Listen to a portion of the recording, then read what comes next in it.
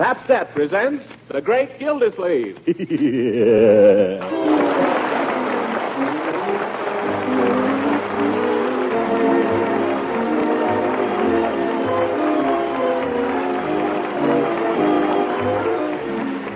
The makers of Pabst-ett present each week at this time Harold Peary as The Great Gildersleeve, written by John Whedon.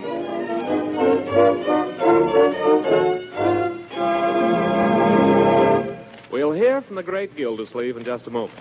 But first, are some of the foods you usually serve hard to get these days? Well, don't think that means your meals have to be monotonous, because there's a plentiful food that gives appetizing variety to menus in 100 different ways, and is mighty easy to use, too. I'm talking about Pabst-ett, the delicious golden cheese food that comes in the familiar round package. It spreads easily to make tasty, nutritious sandwiches. Pabst-ett also slices neatly to serve with apple pie or fruit. And it's no trick at all to make smooth cheese sauces with Pabst-ett, to pour over hot vegetables, hard-cooked eggs, fish, or chicken dishes.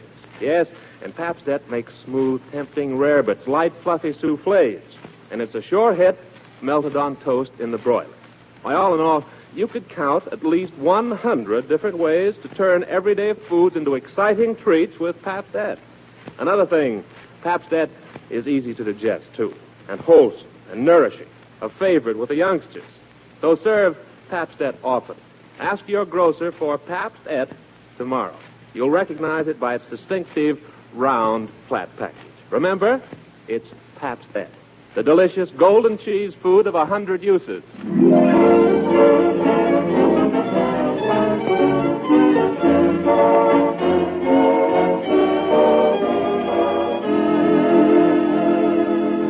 And now, let's join our friend, the Great Gildersleeve, who seems to have been overdoing a bit lately. His legal counsel, Judge Hooker, has persuaded him to drop in on Doc Pettibone for a checkup. And while the judge stands by, the good doctor goes over the great man with a stethoscope.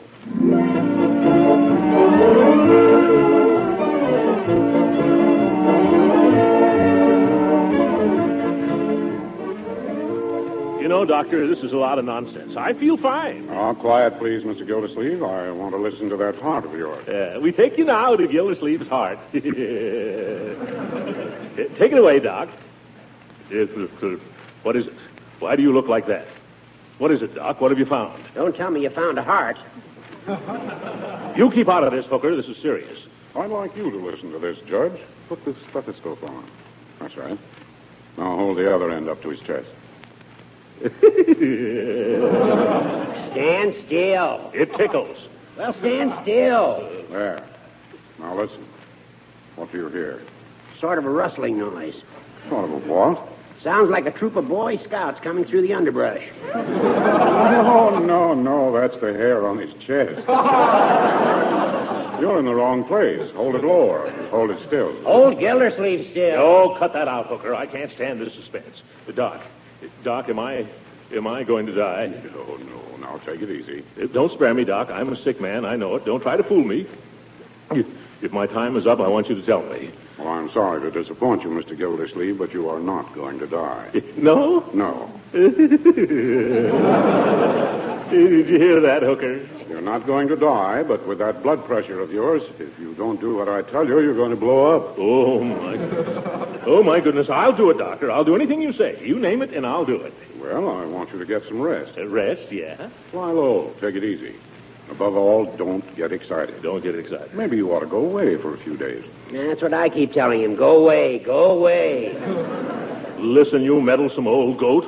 The judge is right. Yeah. Why don't you close up the house and take the kids and go fishing? Say, I haven't been fishing in 20 years. Best thing in the world for the nerves, isn't it, Doc? Nothing like it. Yes, sir. I used to be quite a fly caster in my day. A regular Isaac Walpole. Well, then the place for you is Lake Hackmasack. You can rent a little cabin up there and Are there any fish? Are there any fish? You know that big trout that hangs over the sideboard in my dining room? Yes. Lake Hackmasack. Yes. Say, one of those wouldn't look bad in my den. By George, I'll do it. I'll take Marjorie and Leroy, and we'll start the first thing in the morning. Come on, Judge.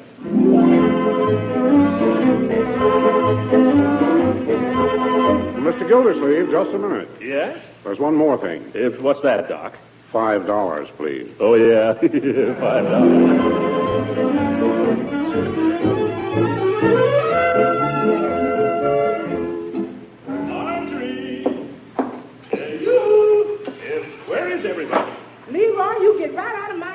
You've gone and messed up every poppy bottle I got. And look at that floor. Good evening, Bertie. Evening, Mr. Gildersleeve. My, something smells mighty good. It smells all right, but it ain't good.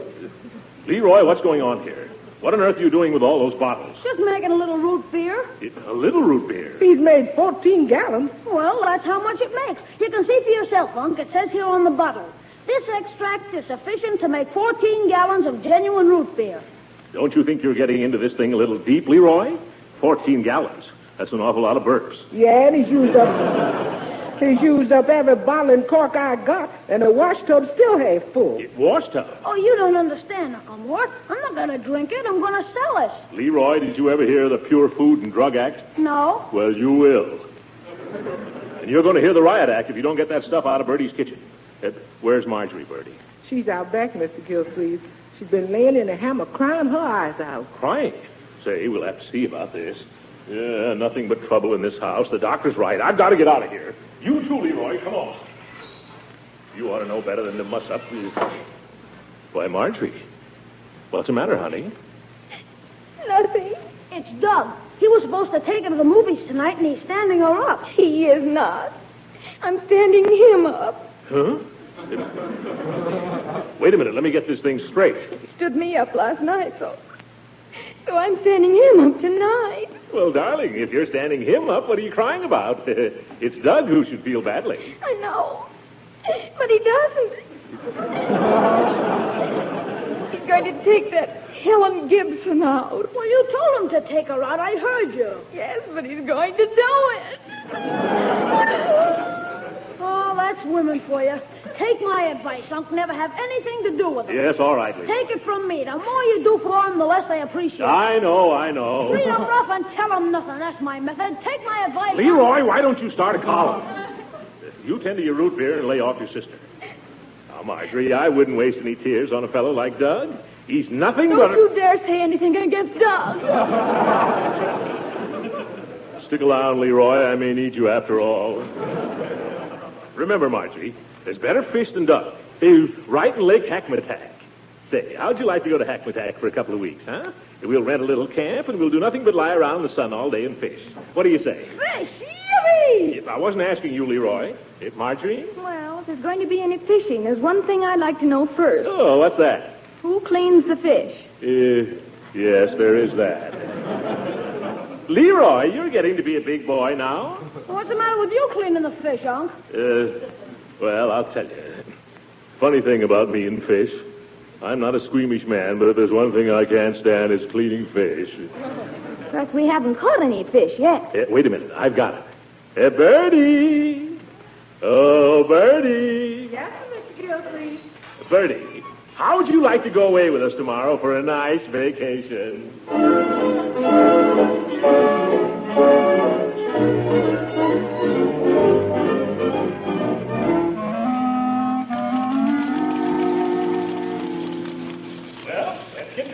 Let's get going. It's 10:30, and we were going to start at 8 o'clock. Come on. We're coming, Uncle Mort. Well, then what's holding us up? We're just packing the lunch. For goodness sake, we just finished breakfast. Now, you'd be the first to holler, Mr. Gildersleeve, if there wasn't any lunch. We'll be done as soon as we finish these deviled eggs. Yeah, I don't know why it is every time we go anyplace, all the women in the house have to start deviling eggs. Have you got the thermos bottle? Yes. Have you got the steamer rug? Yes. Oh, Uncle Mort, why don't you just leave the packing to us? We can do it much quicker if you'll just let us alone. Well, I'm just trying to help, for heaven's sake. Of course, if I'm not wanted here, far be it from Why don't me. you go get the car out? A man tries to offer his services around here, and he gets his head taken off. Come on, Leroy. Hey, Unc, can I back the car out? No, you may not. Why not, Uncle Mort? Piggy Banks backs his car out. I can do it honest. You heard me. I said no. Well, why not? I've told you before, young man, you're too young. You're much too young to understand about cars. Oh. Now get off the running board. I'm going to start it up. Yeah. Have you been fooling with this car, young man? No, sir. But may I make a suggestion? No, you may not. What is it? Why don't you turn on the ignition? Turn on. Yeah. It's a funny thing. I've been trying to start it that way for years. It's never worked yet. Gangway! Look out! Hey there, young fellow. Watch out where you're going. Well, who the... What are you trying to do, Throckmorton? Run over me? No, Judge, but it's a nice idea. That's gratitude. An old friend comes over to say goodbye to you, and you try to run him down. Here's a lunch basket, Miss Gildersleeve. Leroy, while you're resting, go get that, will you? I'll open the trunk. One side, please, Judge. Leroy, what's all this in here? That's my root beer. Well, get it out of there. Oh, We've got to have room for the baggage. We can't take all this. well, gee, can't I take some of it? You can take 6 bottles. That's all we'll have room for. That's all you'll have room for, too. Okay. The idea. I've never seen it. Good morning, Judge Hooker. Morning, Marjorie. Well, it looks as if you had a fine day for a trip. Looks like a scorcher, if you ask me. I'm dying already. Yeah, it is a little hot. It's a lucky thing it's not far to Hackmasack. I don't like the looks of that left rear tire there. Oh, I wouldn't worry about that. It's still got a lot of fabric left. It's still... Leroy, come get these bags, will you? Yes, Leroy, while you're resting. Seems like I have to do all the work around here. By the way, Throckmorton, I'll be glad to sort of keep an eye on the house for you while you're away. Oh, the house is locked, Judge. I don't think there's anything to keep an eye on, really. Well, you can't tell. A couple of houses have been broken into around here lately, you know. Is that so? I hadn't heard about that. Yes. So if you'd like to leave your key with me, I'll be glad to drop around once in a while and see that everything's all right. Well, that's mighty nice of you, Judge. Mighty nice of you. Here, there's the front door key. Thank you. Leroy, have you got those bags in back there? Yes, everything's in. Yeah. Bertie, suppose you and Leroy ride in the back. Marjorie, you sit up here in front with me, huh? Now, are we all set? Everything in? We forgotten anything? Let's see. Doors locked, lights out, bags in. Leroy, did you... Yes, Unc. Good. Well, we're off. Goodbye, Judge. Bye, Rocky. Hope you like Hackmasack. If we don't, you'll hear from us. Bye, Marjorie. Leroy. Goodbye, Judge. Say goodbye. Goodbye.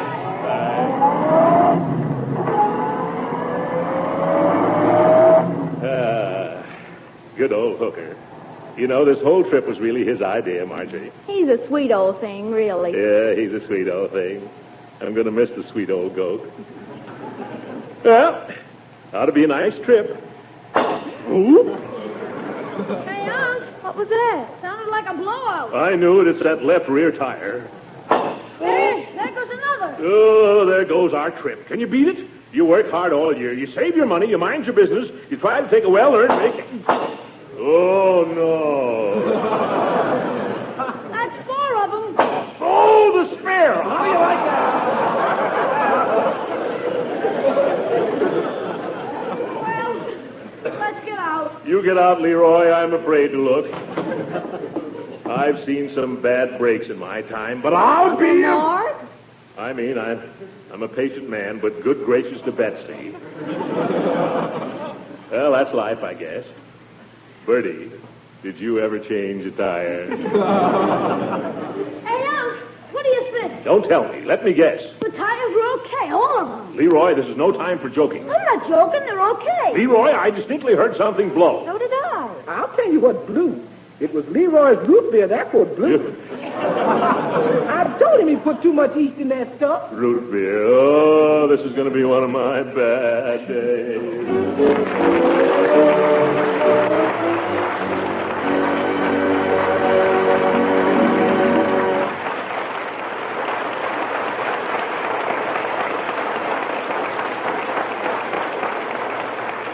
The Great Gildersleeve will be with us again in a few seconds. Everybody knows that fresh vegetables are good for you. But do you know the trick that makes practically any vegetable dish a real taste treat? Well, the answer is serve hot vegetables with smooth cheese sauce put over them. You'll make them even better tasting, even more nutritious, too. It's easy if you use Pabst-ett, the delicious golden cheese food that comes in a handy round flat package. All you do is melt Pabst-ett in a double boiler, stir in a little milk and season, Presto, you have a grand, smooth cheese sauce not only for vegetables, but for fish and chicken dishes, macaroni, rarebits, any number of foods. You'll be surprised how a luscious golden cheese sauce, the kind Pabst Et makes so easily, adds sparkle to everyday dishes, gives them appetizing variety that just calls for second helpings. Yes, and Pabst Et spreads so smoothly, slices so neatly, you'll find 100 delightful ways to serve Pabst Et, both by itself and to add cheese goodness to other foods.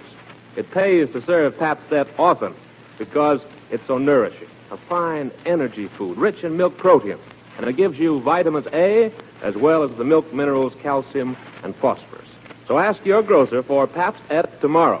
Remember, Pabst Et, the delicious golden cheese food of 100 uses.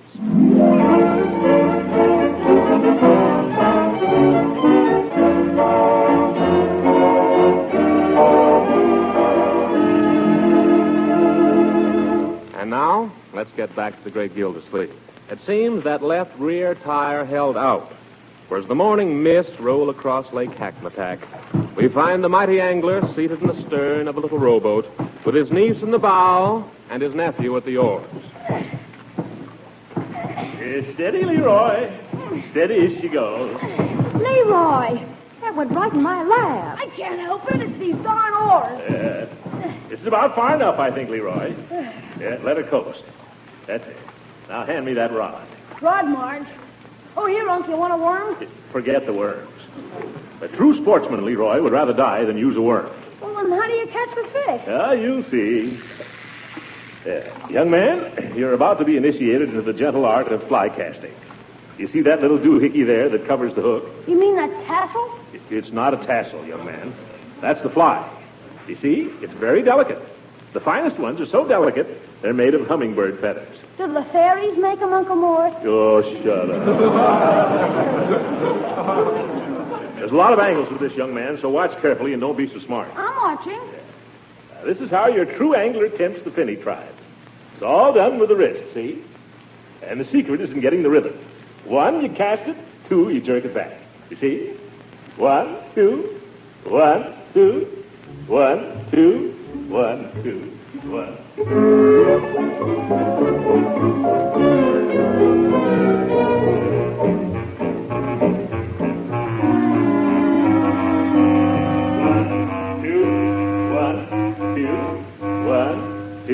It's all done with the wrist, you see? 1. You've been saying that for 3 days now, Unc. When do you catch the fish? The fish are secondary, young man. The sport is the thing.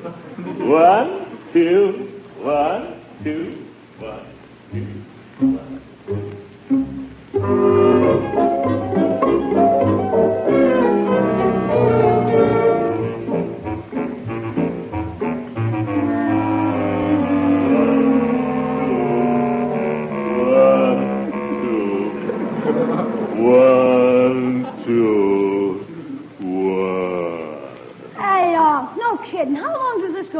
Yes, really, Uncle Mort.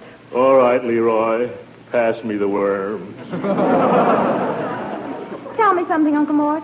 What makes you think there are any fish in this lake? I've seen them. Where? In Judge Hooker's dining room. Then what are we doing here? Judge Hooker has a stuffed trout over his sideboard that long. And by George, I'm not leaving here till I catch something. Can you beat it? 5 days, not a single bite. Not even from a mosquito. Not one. Remember, Uncle Mort, the sport is the thing. The fish are secondary. Give me those worms. I've tried dry flies, wet flies. I've tried casting, trolling. If this doesn't work, so help me, I'll go in after him with a club. Hey, Unc, look down there. What? Where? Down in the weeds there. Huh? See him? Ooh, and a fat one, too. Be quiet, everybody. Be very quiet now. Shh. If I can just lower the hook down there without scaring him. Easy. Don't move. What's that, a mosquito? It's an airplane. Well, keep it quiet. Remember now, fish are jittery. Easy now. Nice fishy. Come and bite the little worm. That plane's coming this way, Unc. Go away, plane. He's diving. It's a power dive. Look at that baby come. Oh, the crazy fool. Look out, everybody. Duck. Oh, it's Doug. He's waving. Hi, Doug. Hi. Sit down, Marjorie! Hi,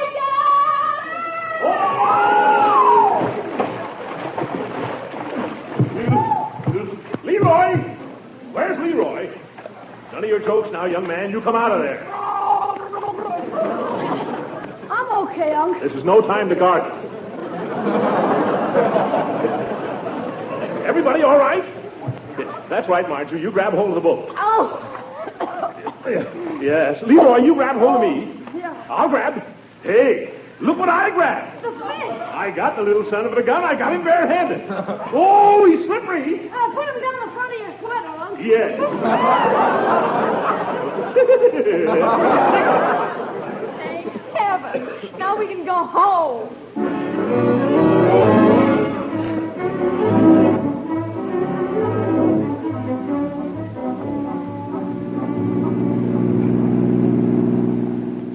Be it ever so humble, there's no place like Summerfield. Mr. Gildersleeve, you sang a mouthful. I sure am glad to get away from that lake where had razzmatazz. What is it? Well, with any luck, we ought to be home by dark. And be sure and take good care of that fish back there. Oh, don't you worry about that fish. He can take care of himself. That's the powerfulest fish I ever smelled. Well, some fish are gamier than others.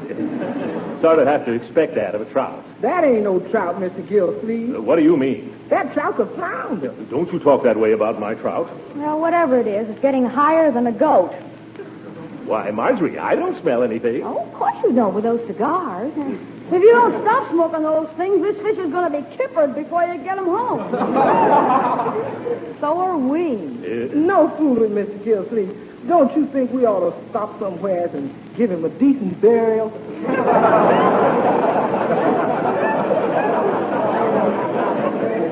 Nothing doing. That fish is all I got to show for a misspent week. If he bothers you, you can hang him out the window or something. Hey, that's an idea. Hang him on the fishing rod and stick him out back. Here, I'll do it. Now, don't let him get away. What are you expecting to do? Thumb his way back to Lake Hackmasack? There, that'll air him out a little. Well, what's that guy honking about? All right, brother, come on if you're going to pass. Well, come on. Hey, What do you want? you got a fish. I know you got a fish, you big dodo. I think the man had never seen a fish before. Mr. Gildersleeve, What is it, Bertie? I ain't sure, Mr. Gildersleeve, but it looks like there's some seagulls following us. Oh, fine. Yep, that's what it is. They're after your fish, Unc. They're after Junior. Step on it, Mr. Gildersleeve. Pull in your line, Leroy. Pull in your line. Play him, boy. Play him. I have more trouble with birds. Oh! Go away, birds. Go away.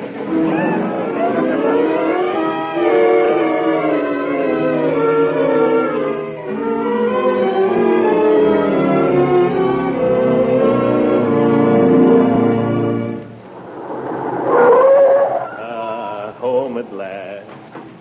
Come on. Let's get this stuff out of here before it gets any darker. Don't forget that fish. As if we could. I got the lunch basket. Who's going to carry in all these bags? Thanks. Leroy, while you're resting, old man. Yeah. Watch your step, Marjorie. It's pretty dark. You? Uncle Mort, are you all right? Something's grabbed me. Leroy, what did I tell you about those croquet wickets? I thought I put them away, Unc, honest. Yeah. Look out for that mole trap there, folks. Gosh, feel that grass. I bet it's grown 8 inches since we've been away. Leroy, first thing tomorrow morning. I know, while I'm resting. Yeah. Hey, somebody left a light on upstairs. Where? In my bathroom. Bertie, has that been burning all the time we've been away? Wasn't me, Miss Gildersleeve. Well, who was it then? I don't know, Miss Gildersleeve, but it's in your bathroom. Yes, well, that's right. Well, come on, bring the bags, folks. Boy, it's stuffy in this house.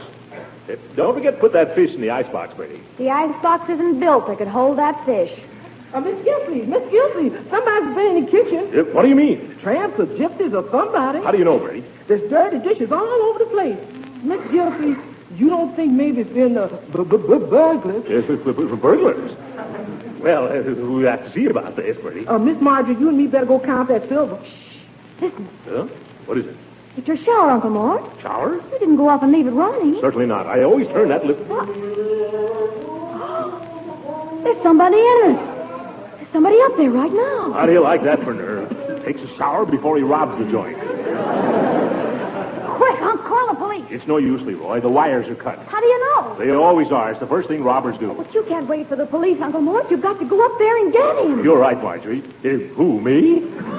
I'll guard the back stairs, Mr. Gildersleeve, and if he comes down that way, I'll part his scalp with this meat chopper. Yes, you do that, Bertie, but do it quietly. And you go up the front stairs. Yeah, wait a minute. Maybe we better think this over a little first. A lot of angles to this. Leroy, you stand by. Okay, Unc, I got my baseball bat. Marjorie, you sneak out and run for the cops. Well, here I go, if nobody stops me. Be careful, Uncle Mort. Yeah. How? Quit pushing, Leroy. I wish it wasn't so dark. I don't dare turn on a light. I'm a little vulnerable in the light. Well, here I go. Oh, those squeaky stairs. It's probably these $6 shoes. I mustn't get excited. The doctor said I mustn't get excited. I'll bet he'd get excited, though. Well, now that I'm here, I want... Uh-oh. I can see him moving around behind the shower curtain. What do I do now? Remember what the coach used to say, Gildy? Get him below the knees, boy. I wish I'd never broken training. Come on, Gildersleeve, give him what you gave Hardwick. 29, 33, 76, hit him! Let go, nothing. Help, police! Police! Gildersleeve. Hooker, what are you doing here? Well, what does it look like I'm doing? I'm taking a shower. Any objections? Yes, what are you doing in my house? Well, the painters were working on mine, so I thought I'd just move over here for a few days. I didn't think you'd mind. Matter of fact, I didn't expect you back so soon. I'll bet you didn't. Hooker, you knew you were going to move in here the minute you got me out of town. That's why you suggested that trip. Why, Throckmorton, I'm hurt that you'd say a thing like that. Come clean, Hooker. You just had a bath. You knew it all the time. Well, I had to have the house painted. You know that. It was a disgrace. Yeah. I can't stand the smell of paint. It gives me colic. You wouldn't want me to go... No, I wouldn't want you to have colic. Anything I have is yours, Judge. You know that. Move in any time. Make yourself at home. Wreck the joint. There's one little thing, Judgy, about Lake Hackmasack. Lovely spot. Yes, lovely. But there's no trout there, and you know it. Now, there you're wrong, Throckmorton. You just didn't try the right place. Don't tell me. I combed that lake from one end to the other. Well, no wonder. You should have tried the place where I got mine. Where was that? At the Hackmasack souvenir shop.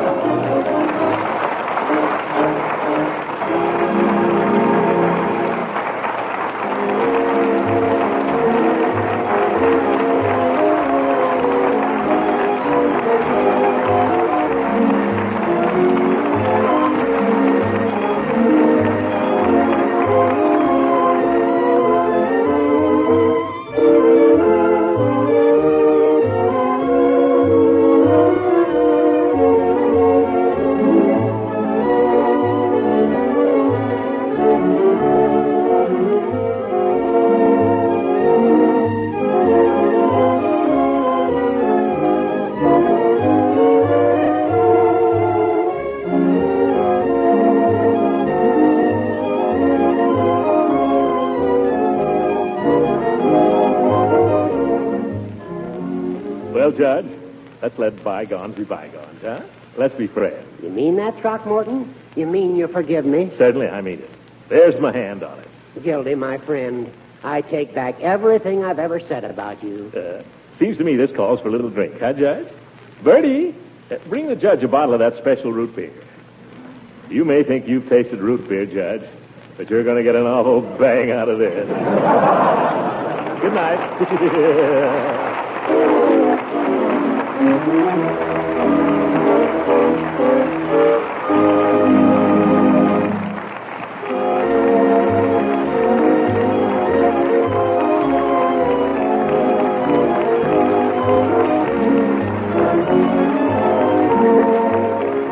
Original music heard in this program is composed and conducted by Billy Mills.